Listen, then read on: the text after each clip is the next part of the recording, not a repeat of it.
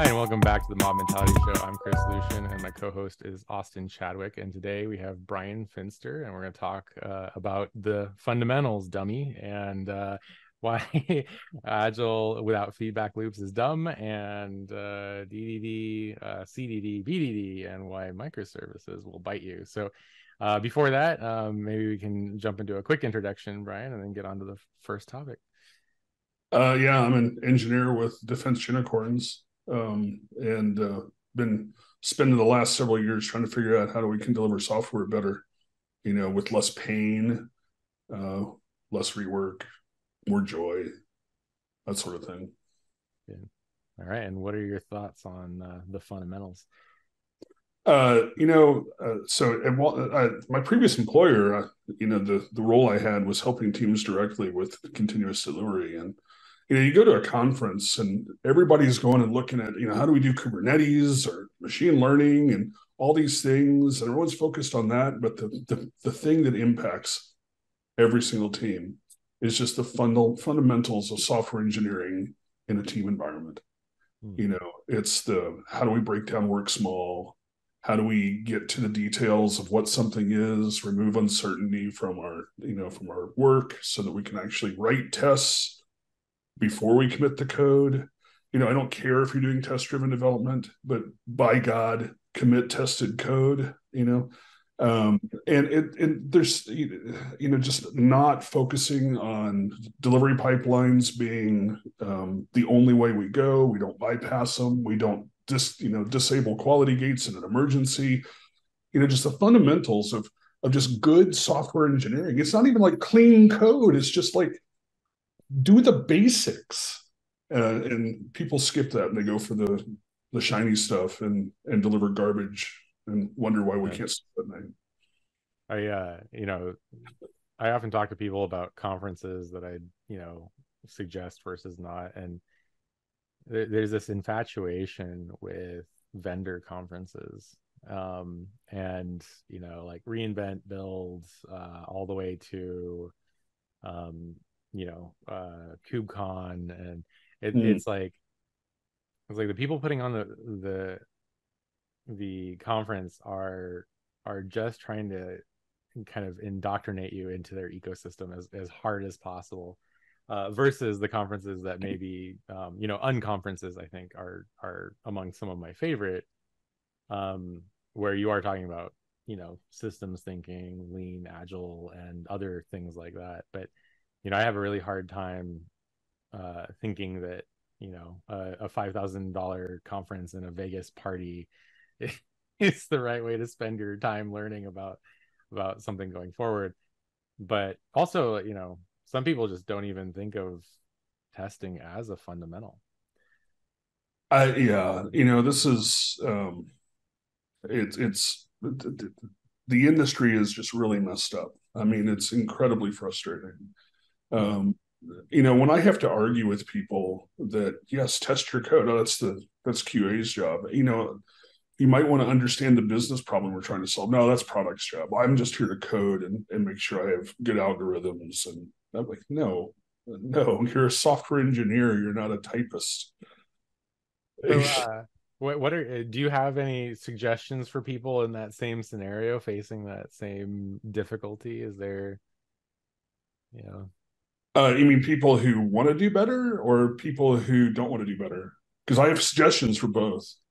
Yeah, I mean, so I was referring to the people that maybe don't want to do better or don't even know what better looks like. I think that's a really interesting question. I think people. So yeah, there's buckets, right? There's people who want to do better and they've seen better and they want to and they know what better looks like. There's people who don't know what better looks like, but would try to be better if they did. Yeah. For those two groups, read Modern Software Engineering by Dave Farley.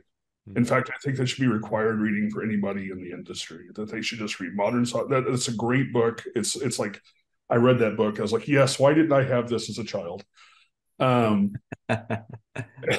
It's so good. I got my copy on my birthday. I was so happy. And for the group that it just doesn't think that things like they should take testing seriously or worry about product, I I've been saying for a while McDonald's is hiring, but McDonald's requires some quality process. So, you know, if you're not interested in quality, perhaps I don't know, digging ditches. It's less precise. Yeah, and I think um it is very tricky, and I think I really like what you said before with the shiny things. And for some reason in my mind, I put them together as shiny garbage. Let's make a bunch of Well, shiny garbage. Yeah. a lot of times it tends to be shiny garbage because they have Right, the right. fundamentals and they go and dive in after the shiny new thing and they release garbage with shiny new thing.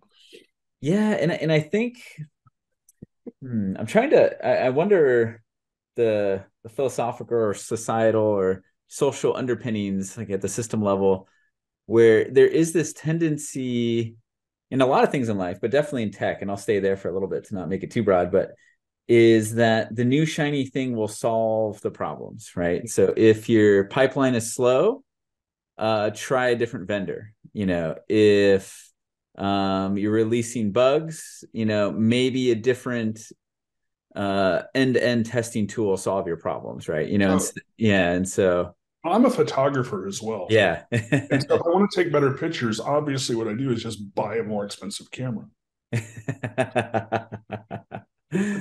I've got some photos I've taken with that I took with an iPhone 5 that are I love those photos, right?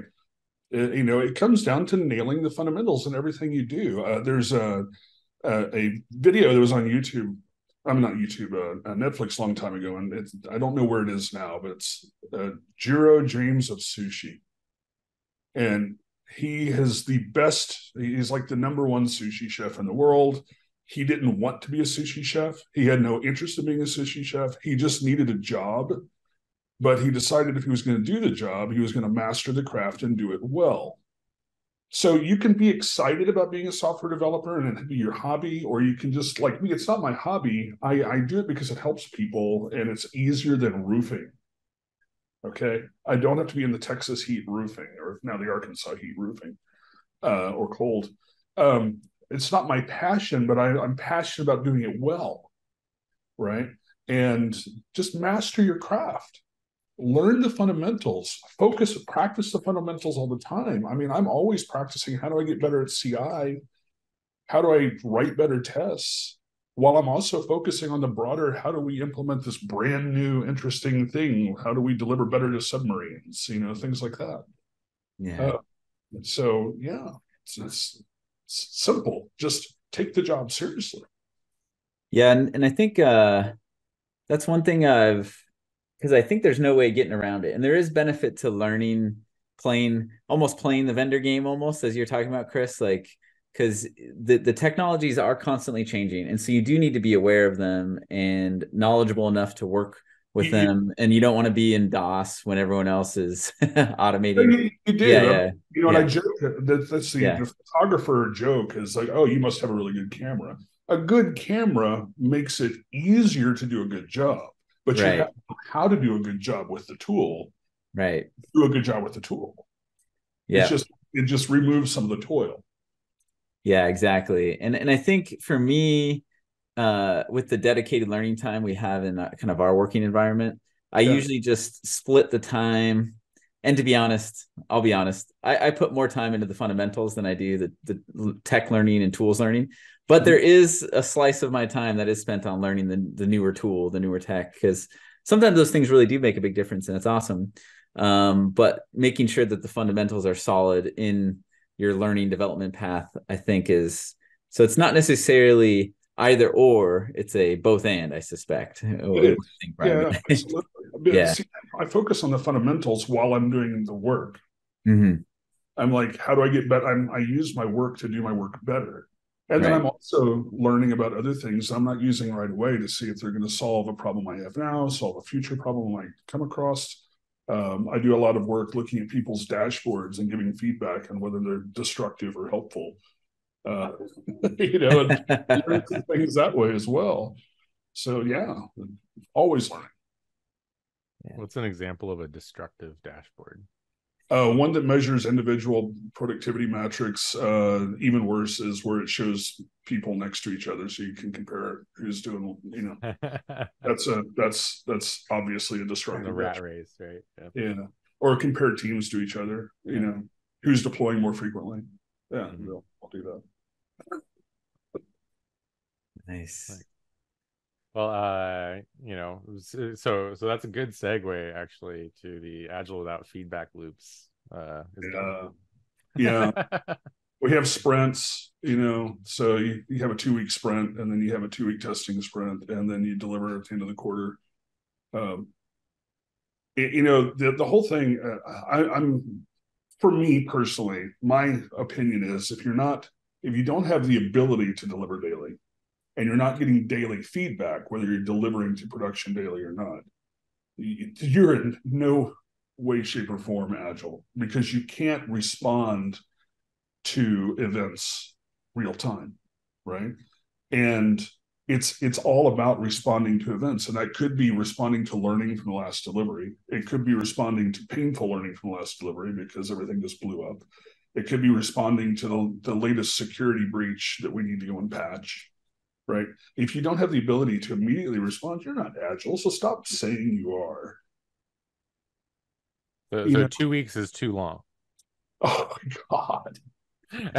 and I tell teams all the time that if you don't have enough time to get your work done in a 2-week sprint, use a 1-week sprint, because the problem isn't that you're not working harder. The problem is that you're trying to plan for too long a period of time. It's very hard to plan for that amount of time. Plan for 1 week, and then break everything down into I hate the whole Scrum thing of a story shouldn't last longer than a sprint. No, a story shouldn't last longer than 48 hours, because there's too much uncertainty in a 4-day story, 3-day story. So break things down small, and you'll actually learn how to be able to pivot. Or I saw something the other day that just blew my mind. Oh, well, the product owner shouldn't come in and change the sprint goals. No, they should be able to come in and say, hey, tomorrow we need to pivot and stop doing what we're doing now and start doing this next thing because priorities changed.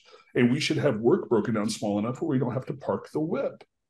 We should just be able to deliver that thing, it's done, and move to the next thing because the product priorities changed. So the goal is to serve the needs of the product, not to serve our needs.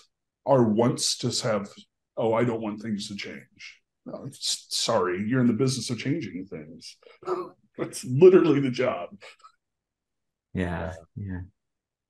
And I definitely seen that. And maybe it kind of goes back to what you're talking about before with, I think it maybe goes back to awareness, because it seems so offensive and ridiculous because you've never seen it. It just feels like I guess I was at a place a while back where the way these kind of principles were perceived is you don't change how you work. So ignore the fundamentals, kind of what you're talking about before, but magically just be able to do this stuff, right? Just don't make errors, just deliver every day. 100%. Yeah. I have a lot of empathy for people who think of it that way or have never seen what good looks like, because I've worked with a lot of teams when I was, doing a dojo where they just don't know what good looks like. And so they can't imagine why what they're doing is hurting them. They've always just been in pain. Right. And so it just feels like normal. I started having anger issues when why did I not, how could I have lived this long in pain once I just had the pain go away because we just worked better. It's like, why did nobody tell this is the job? And keep doing the job. And it doesn't have to hurt. And all this except for CSS. All right. Yeah, the CSS does have to hurt. Yeah, CSS has to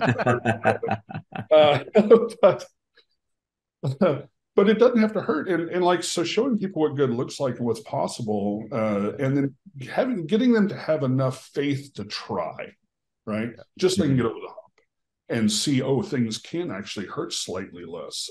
It's not a, and I'm talking a lot, not letting you guys talk, but it's not a way to drive people harder. It's not just a relentless death march. No, it's freeing up time so we can think, so we can do our jobs better. So when I first joined the team that eventually kind of started mobbing together, yeah, there was a lot of resistance to changing the way we do things. Like it was like, oh, this agile stuff is like a very pie in the sky type stuff, and we're never going to do that because our context is too complicated. And I always love that, by the way. Yeah. Supply chain at Walmart, I really love that. Yeah. And so like what's interesting is that we went, speaking of unconferences, we went to the Agile Open SoCal conference together, and there were teams there that were talking about just quality of life that people on the team had never experienced before. And that was like a key inflection point to which people started considering, like, oh, maybe Kanban can really help us, maybe these other things can. And that eventually cascaded to hey, let's get into a room together and work on this problem because I'm not going to meet my deadline, et cetera, et cetera. And so it was really kind of magical. And then I've seen it over and over again when people come and visit our environment. It's like, oh, I never even thought you could deploy something to prod in the same day without a segregation of duties, chain of responsibility where 5 people are involved in 3 different departments. And so sometimes it's just like seeing is believing, and just getting past that weird moment where you're like, getting past it's impossible to it's possible. That can get somebody over the hump to just try, right? Yeah, it's funny. I keep saying these things on like LinkedIn about how, oh, you guys are just religious zealots. It's like, no, we see you like banging a nail in with a rock, and we say, hey, have you tried a nail gun? And then you try to bang the nail in with a nail gun and say it doesn't swing as well as the rock, and then call us religious nail gun zealots. It's like well, so yeah, I mean that is a little bit of the diffusion of innovation theory and the bell curve and all that. But it's interesting, I think industry wide, of how long it has taken to traverse the curve. And I think a lot of it just has to do with initially whether or not schools were even teaching things like when I went so before I went to college, like there was no textbook with any excerpt of Agile. Then when I was in college for computer science, like there was 2 paragraphs on Agile, and it mainly talked about Scrum, and then that was it. Like no one. And then now there's at least discussion. Many schools are teaching unit testing and other things along those lines, and the project management course is some a comparison between Scrum and Kanban or something. And so it is kind of a factor of like, some people dig their heels in for their entire career until they retire, and then others are more willing to travel the curve more. Well, and I think a lot of it comes down to as people are like told how to do, right? It's like, oh, you're going to use 2-week sprints, and you're going to do what this agile coach we hired from the consulting, big consulting company came in, and we're going to cookie cutter this agile thing. And my attitude is, number one, no frameworks. Just no frameworks at all. And I gave a talk at QCon where I talked about how we ditch SAFe, and you know how I feel about that. And replaced it with engineering. Yeah. And we started with the problem to solve. We're delivering every quarter. Management wants us to deliver every 2 weeks.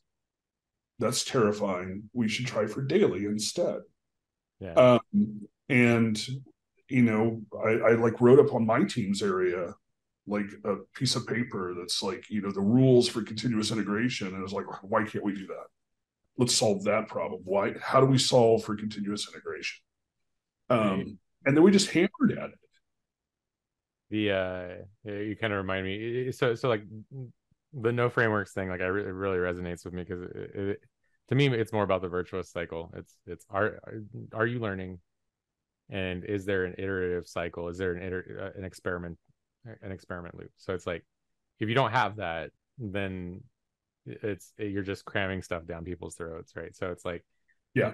But also there are teams that have the learning but no ability to experiment, or have the experimentation and then hit like a ceiling based on their collective knowledge. Well, this is another problem we have is that management is untrained. And I'm like, the question I keep asking is how many managers at Toyota don't understand TPS? Sure. Yeah. Right. Why are you qualified to be a software engineering manager if you don't understand good software engineering? I mean, you don't have to be a hotshot coder, but you need to at least understand the fundamentals. Yeah. Yeah, and I think this is, I guess I'm starting to see a paradox with all of this, and I wonder what your all thoughts are on this, is that it's, if you just state the principles without saying how to do it, it can come off as pointy manager inflicting impossibility on you, right? Yeah. And then if you, like, for example, let's deliver every day with no bugs, high quality, or double down and say what Chris says sometimes, like, oh, multiple times a day or 10 times a day or whatever. Yeah. I remember when we had the visitor in and they were just shocked by how often we were deploying last week. Yeah, that was pretty fun. But the problem is if you just state the high level principles but don't show you do it. And then the other side of the dilemma is, here's a way to do it, and then you must do it this specific way, right? And so it's kind of, so I've had to navigate that personally. Yeah, right. Yeah. And, so that first one is like, why can't we do CI? I didn't know either. It's not like I had ways. I just was not telling them, right? It's like, yeah, I'm reading books and consuming things on the internet and throwing stuff at the team and said, hey, what if we try this? And other team members like, what if we tried this or tried this? We did occasional mob programming just to break up the routine, and so we were all trying different things. But in the dojo, we created all these playbooks based off of the fundamentals that everybody was messing up, that we had good answers for, but we didn't say, go do this playbook. Like, hey, here's some problems that you guys have. There's some solutions that have worked from other teams. These might be a good starting point for you, or you might have some other ideas. Right. And they'll absolutely dive into something that's like, hey, well, let's try it. Right. And we even told them we gave information on those playbooks about how you knew you were doing it well. So you could because it's test everything, right? Quality is an environment, not a stage. So here's how you can assert that this playbook is working or that you might need to adjust something.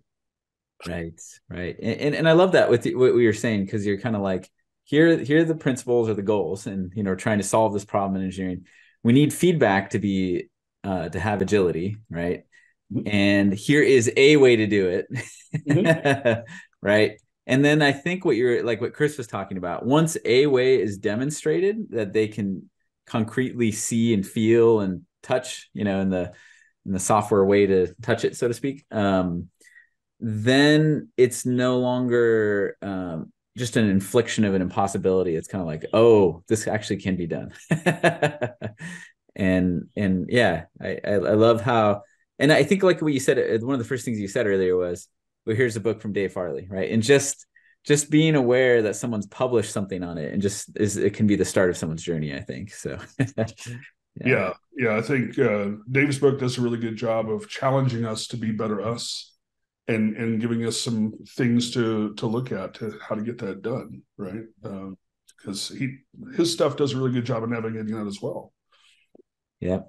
Well, what I'm going to do from this is, I'm sure Bryan, you've heard of SAD, right? The scaled agile. I'm aware of the scaled agile DevOps maturity framework. Yeah. And so since you're into no frameworks, I'm going to create the Bryan Finster framework, and it's just every post you've ever done, I'm going to say every team must do everything that was said in one of those. And if you're not doing the Bryan Finster framework. So yeah, I'll get to work on that right after this. So. Yeah, I appreciate that.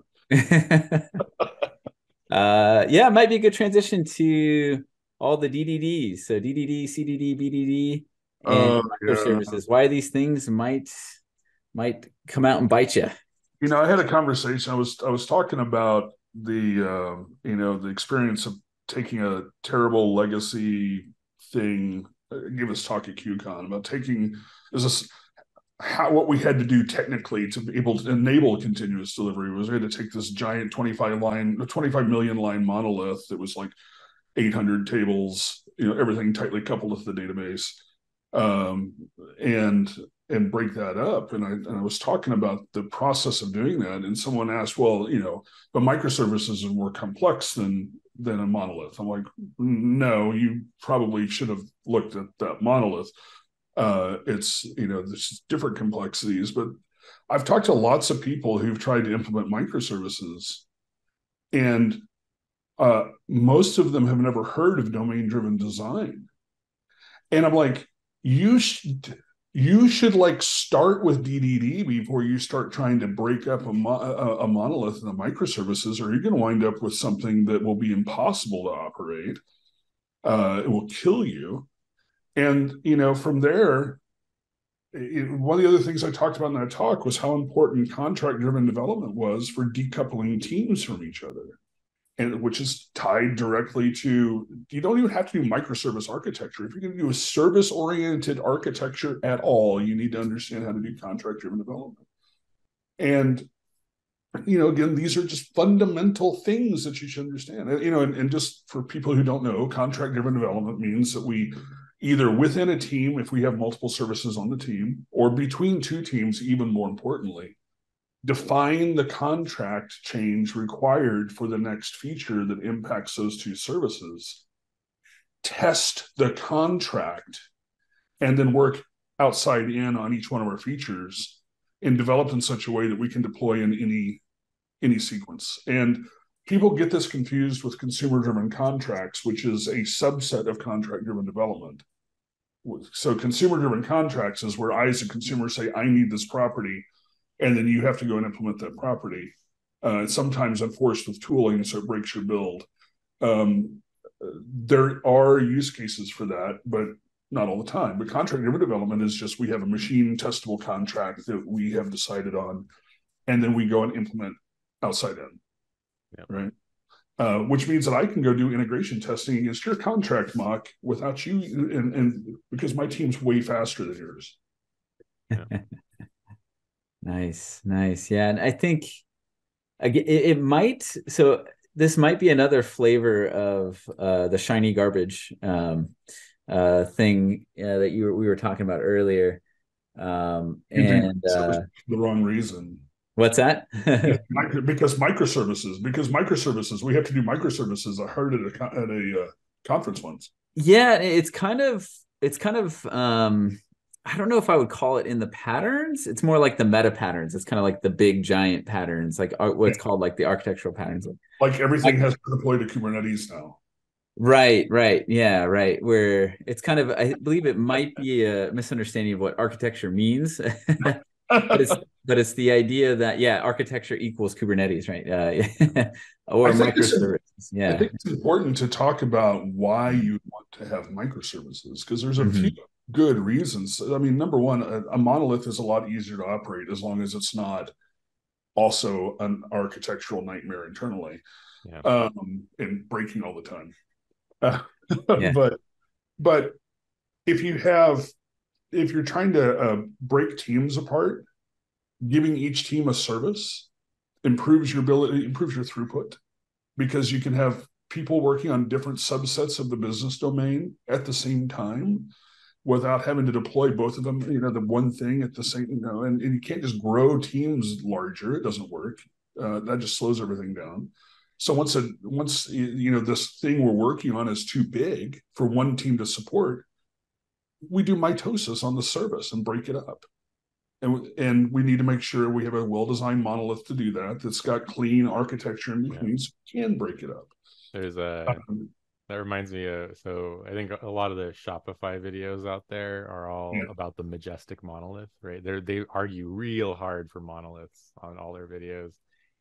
And but really, like, when we're talking about it, it's not a war between monoliths and microservices or serverless. It's really people want scalability and maintainability and like ilities in general, and but a lot of times they don't, it's just like, oh, microservices, it's Yeah, I mean, a solution without a need sometimes, right? you want to spend a crap ton of money on infrastructure, deploy a monolith where one small piece of it needs to scale to meet demand and the rest of it doesn't. Now you have to scale everything. And so if you have like some portion of that that's getting hammered, you should break that out into its own service so it can scale. You can have a monolith with some microservices. It's not, to your point, it's not an either or. It's architecture. It's not a religion. Yeah. And I think that it's like you need to be in tune to the trends, right? And but consider them objectively from a distance, right? And then go in your context, whatever you're at, say, what problem am I trying to solve? And it could be something trendy that helps, a pattern or a tool. It could be something very ancient that is the right. And I also think it's super important whenever you hear about something like microservices or BDD, which I still want to talk about. Don't just go and read an article and think you know what it is.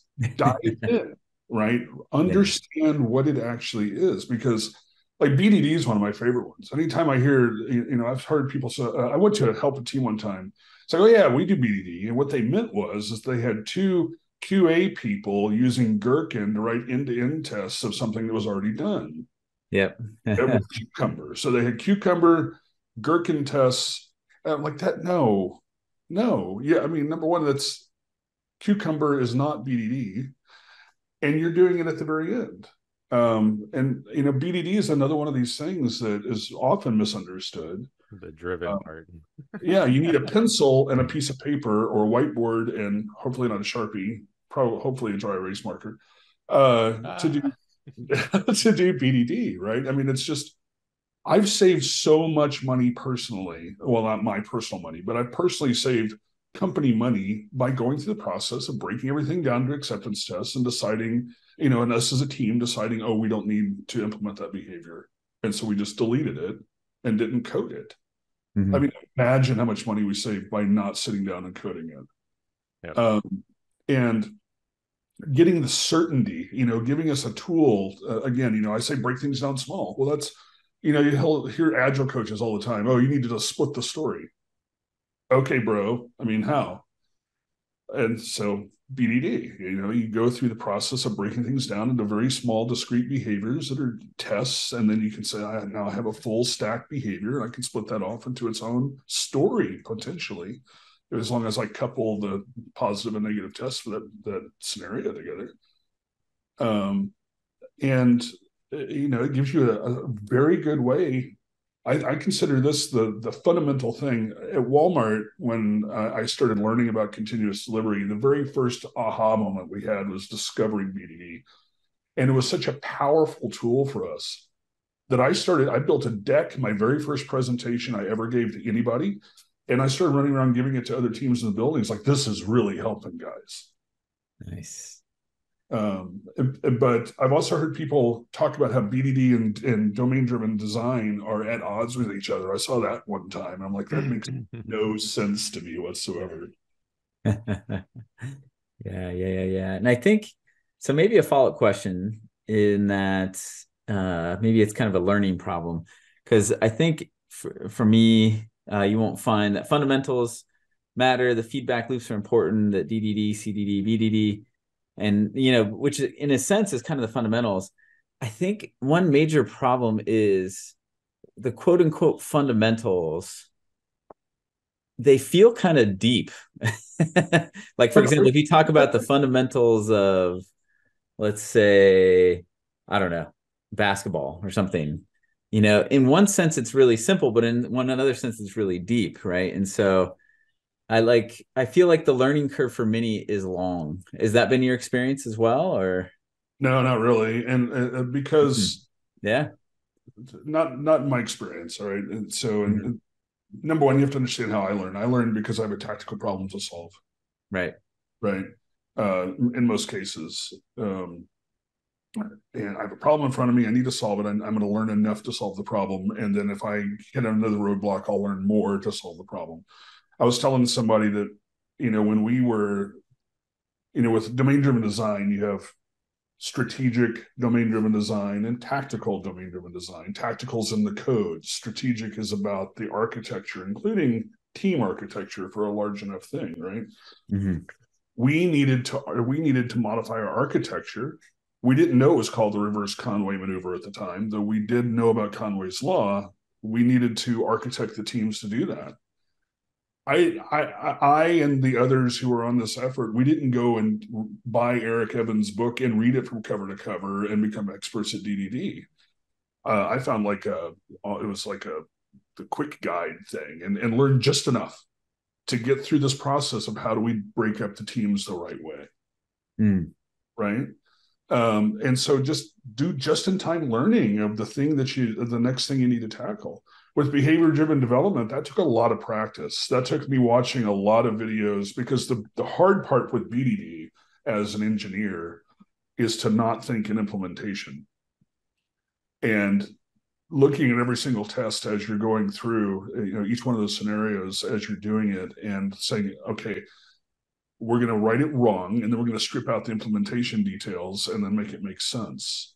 Mm-hmm.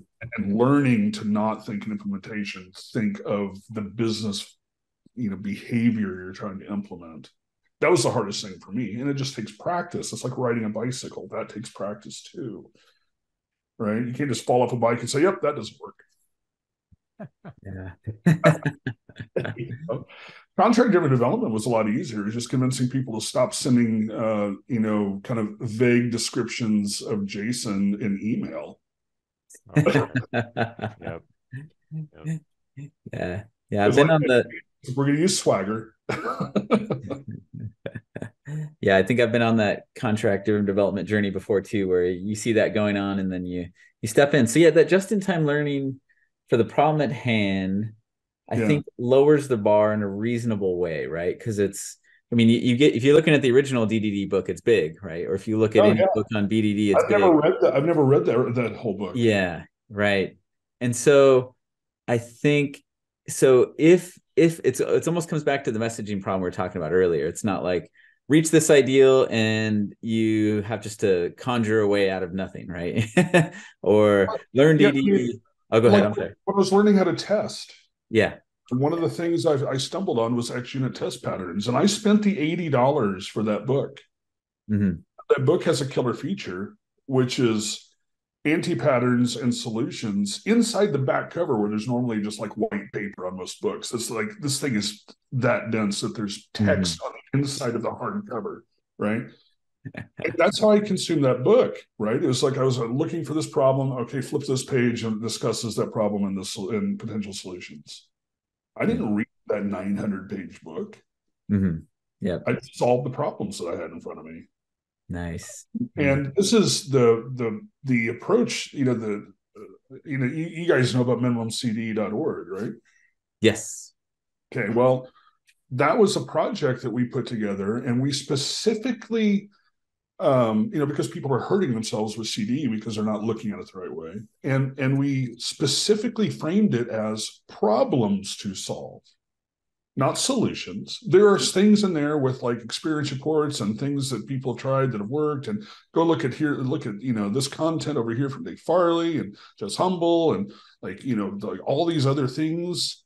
Liz Keogh, all these great people that have helped us learn. Go look at this material, but solve these problems. If you can solve these problems, you're doing it correctly. If you haven't solved these problems, you're not doing it correctly. Nice. Yeah. And I think you're right. The problem solving mindset.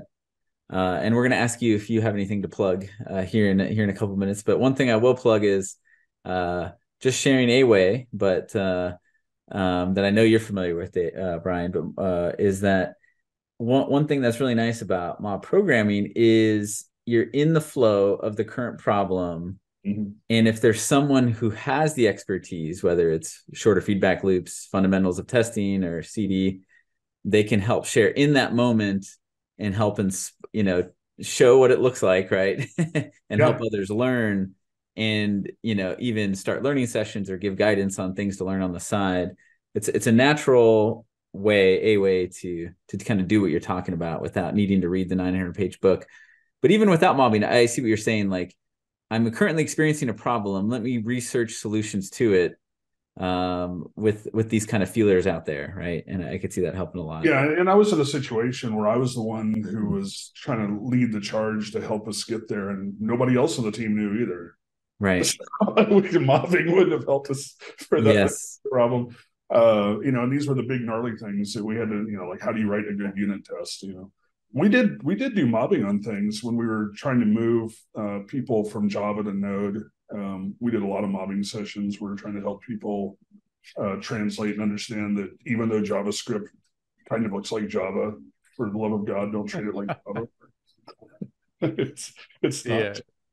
Mobbing accelerates the diffusion of innovation curve among a group of people, for sure.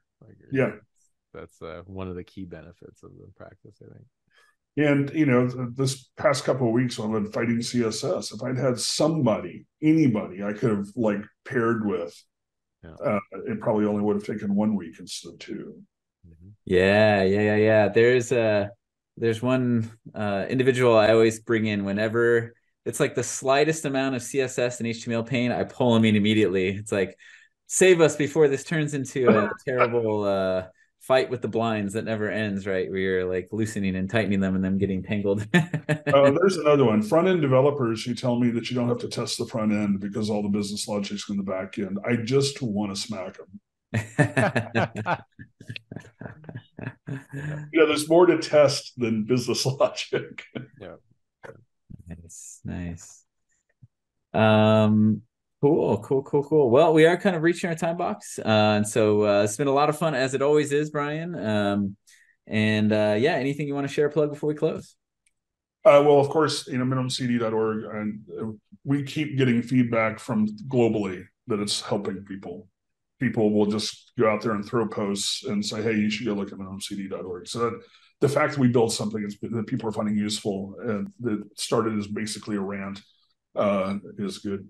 Of course, the Scaled Agile DevOps Maturity Framework. If you go to sadmf.com, our sales team isn't great because, the certifications are a lot less expensive than other certifications out there. So we can't really afford a sales team. But other people find this value in that as well. And also, there's the Dojo Consortium. I don't know if I mentioned this before, but dojoconsortium.org, I was able to open source most of the playbooks that we built inside the Walmart Dojo.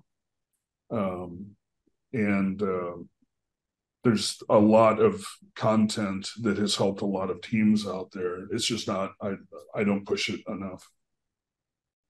Yeah, and one other thing, a friend of mine, Tracy Bannon, and I, we kept having coffee in the mornings once a week, and decided this and bantering back and forth. We're both very passionate about what we talk about, and sometimes we agree and sometimes we don't.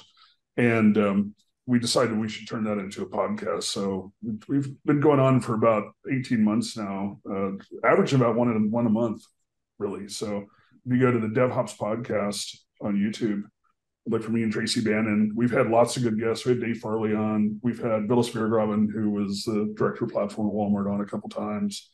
We keep getting people to come and share with us. So, yeah. Right on. Well, thanks again, Bryan. Always love having your passion and your insights. And it's great going back and forth with you. To our audience, if there's anybody out there who you think might need some inspiration on fundamentals and feedback loops and DDD, CDDD, or anybody who's maybe addicted to shininess and maybe there might be some balance in their shininess diet, that might be something to share with them. And we love all your feedback, constructive or positive feedback. We love hearing it on all the different ways, whether LinkedIn, Twitter, YouTube, or more. So please reach out and subscribe, and we'll talk to you all later. Have a good one. Bye.